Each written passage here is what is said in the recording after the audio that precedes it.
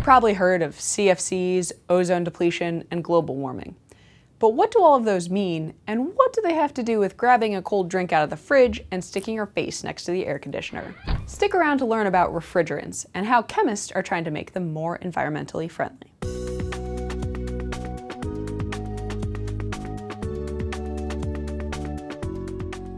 Hey everybody, Sophia here. 100 years ago, refrigeration systems used chemicals like ammonia, methyl chloride, and sulfur dioxide that are very dangerous if leaked. So in the late 1920s, Frigidaire tasked chemist Thomas Midgley Jr. to come up with a new refrigerant gas.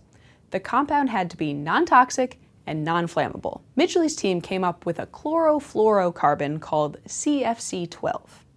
Soon, CFC12 and its relatives were popping up everywhere, in refrigerators, air conditioners, and cars. But decades later, scientists realized they had a serious problem. CFCs were destroying the ozone layer. How, you ask? When CFCs reach the stratosphere, ultraviolet sunlight breaks down the compounds, releasing chlorine atoms. These chlorine atoms start the breakdown of ozone molecules, O3, into ordinary oxygen molecules, O2. O2 is great and all, but we need O3 to keep harmful UV rays from reaching the Earth's surface, which helps prevent sunburn and skin cancer. And these man-made CFCs are the #1 reason for ozone depletion. So what did we do about it? In 1987, the Montreal Protocol on Substances that Deplete the Ozone Layer, real name, banned CFCs. And it was a good move. Here's what the Antarctic ozone layer looks like now, and here's what it would have looked like today had we not cut back on CFCs.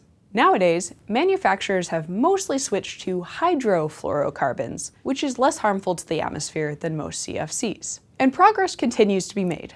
This March, the U.S. Environmental Protection Agency approved 5 refrigerants. These new products are ethane, isobutane, propane, difluoromethane, and a hydrocarbon blend called R441A. Now, just because these refrigerants are less harmful to the Earth doesn't mean they're without their problems.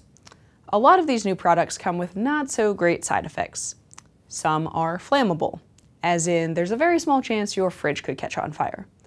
Or they're inhalation hazards, or they require a ton of energy and therefore more greenhouse gases to use. So making refrigerants more environmentally friendly can actually create additional problems. Chemists then have to turn around and hunt for better compounds that get rid of these new problems, in addition to the old problems. It's like a less fun version of whack-a-mole, constantly trying to make refrigerants more environmentally friendly and then putting out the unintended fridge fires. That's all we have for this episode of Speaking of Chemistry. Be sure to check out the articles that inspired this episode by Steve Ritter and Steve Gibb. If you plan on skipping the air conditioning and braving the heat this summer, make sure to check out our Speaking of Chemistry on sunscreen. And don't forget to subscribe and share.